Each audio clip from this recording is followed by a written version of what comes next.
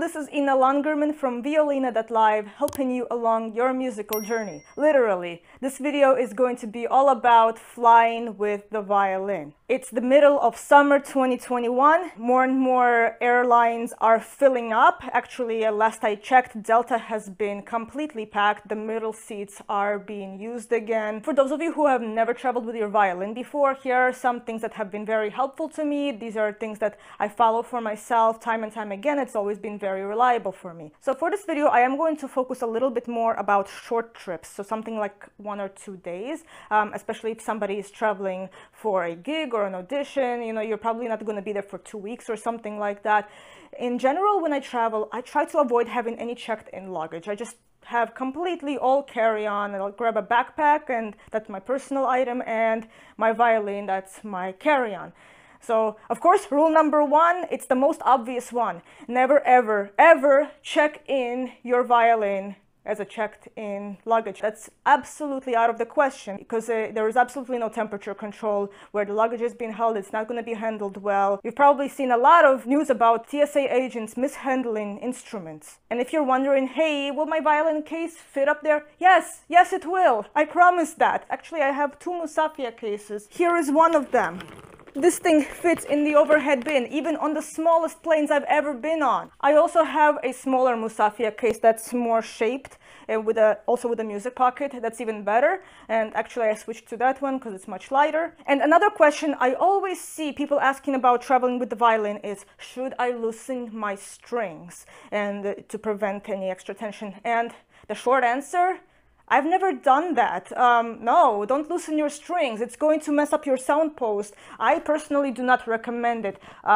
If there's a luthier watching this and who disagrees with me, I'm interested in your perspective. So put that down in the comments below. So I would like to learn what you think about that. But no, do not loosen your strings. Just carry your violin in its case the way you normally would down the street. More often than not, when I take my violin off the plane, the worst thing that's going to happen is the strings, they loosen themselves over time from being up there for moving around, the case moving around for during turbulence or whatever. So regarding TSA, and maybe some of you listening have encountered problems with some of the agents that tell you, hey, you cannot bring that up there. Before you book your flight, first of all, check the website of the airline and look at all of their rules, read through everything. Many airlines now include a section about musical instruments, and definitely print that out, okay?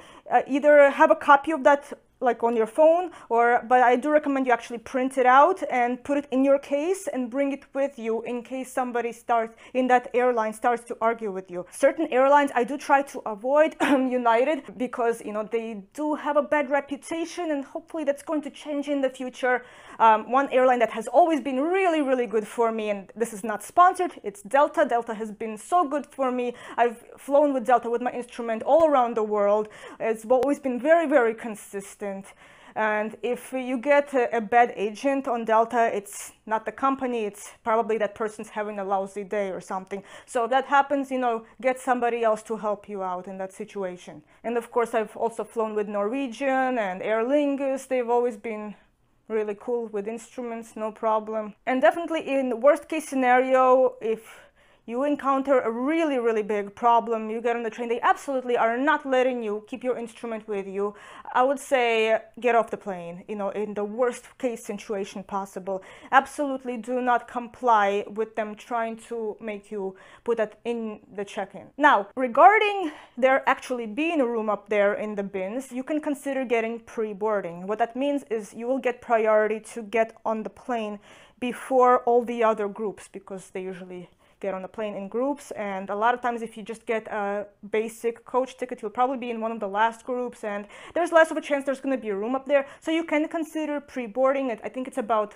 $15 extra or something like that. I personally have never done that. I usually take the risk. I almost never fly during peak season, so I rarely, almost never fly like this time of year in the middle of the summer. And if I absolutely have to fly in the middle of the summer, I make sure to pick a day that's not popular. So Tuesdays and Wednesdays, sometimes even Monday, but Tuesdays and Wednesdays generally are less crowded. It's a less popular day to fly in general. And Tuesdays, sometimes they're actually cheaper. It's a little secret that many airlines don't tell you. It's not always true, but you know, you can check out and compare. Now, I did have one situation where I got on the plane. I was going to Chicago in the middle of winter. It was February, off season, and the flight was completely full. I was in the last group. I think I was like one of the last people to get on board. There was no room overhead at all.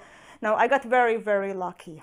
So I had a window seat, and actually I was flying with my sister, so that kind of helped. I was wearing my heavy coat because in the middle of winter, Chicago is very cold this time of year. I put my violin against the window. I took off my coat and hung it over it completely. Couldn't see there was a violin there. The flight attendants, either they didn't notice or they just ignored it, but I went through the entire flight with my violin right next to me that one trip. So I got lucky. But if you are getting on a full flight and you are in one of the last groups, one thing that's really helpful is when you are going towards your seat, instead of waiting until you get to your row and check in for a room up there, instead of doing that, as you are walking toward the back, start looking around and keep a mental note where there is room on your way towards the back. And if you're looking ahead and you're seeing around your area, it looks really, really packed up there, I would say put your violin right away in one of the bins that's closer to the front. I've done that several times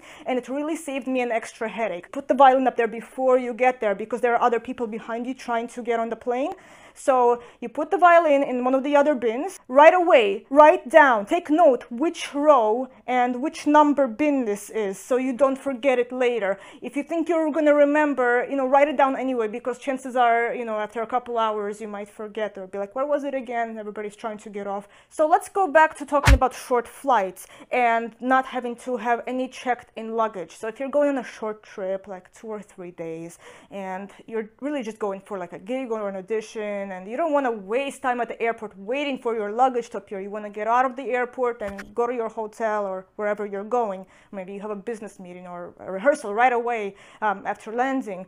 So one thing that has been helpful for me, if I notice that I'm really running out of space in my backpack, is I have one of these which fits around my case. Actually, it's called a Joey. I think I got it on Shar. And what it is it's basically a cover for your violin. So you can fit your case right here in the middle, and you can fit either an oblong case or the shaped one. They both fit. So it fits in like this.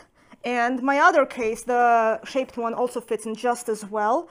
And of course, this case has its own music pocket, but right over here, what you will do is you're going to clasp it right over here. And the same on the bottom. And you can also adjust how tight it is here.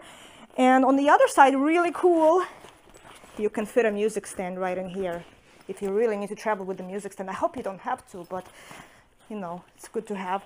And over here you have a lot of space. Sometimes I even fit clothing in here. It's really cool. You can fit so much music here if you need to. There are 2 pockets, one like a small one over here and this really big one. I'll just open it and show you how much space is in here so you can see.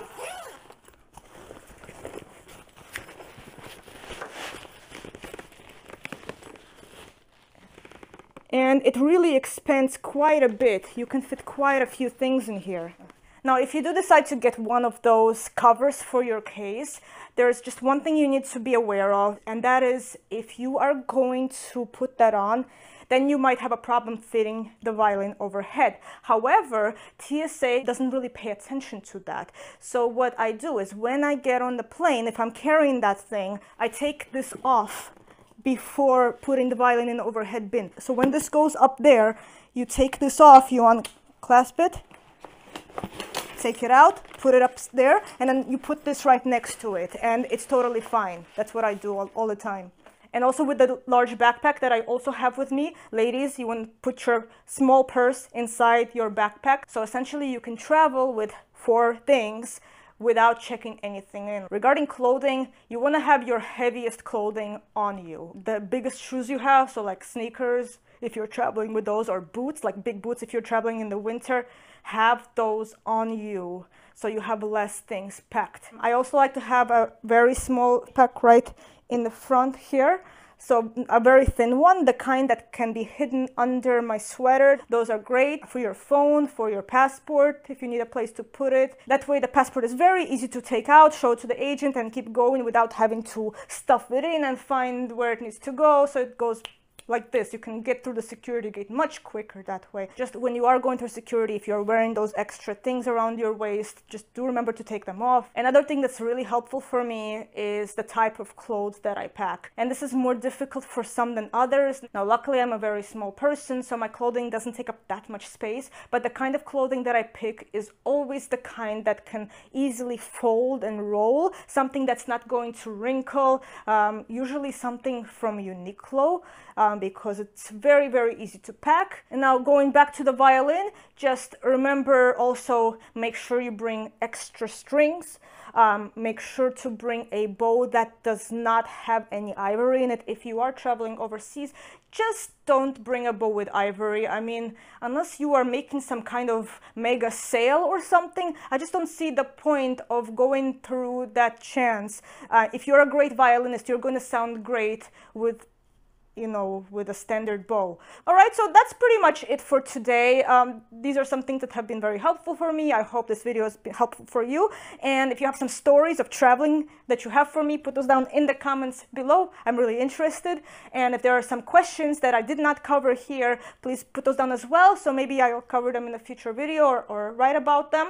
Now, if you would like a summary of all of my content in both video and written form, sign up for my bi-monthly newsletter. Don't forget to subscribe to this channel and hit the notification bell. I upload every Friday at 11 a.m. Eastern. All right, happy traveling, and I'll see you next time.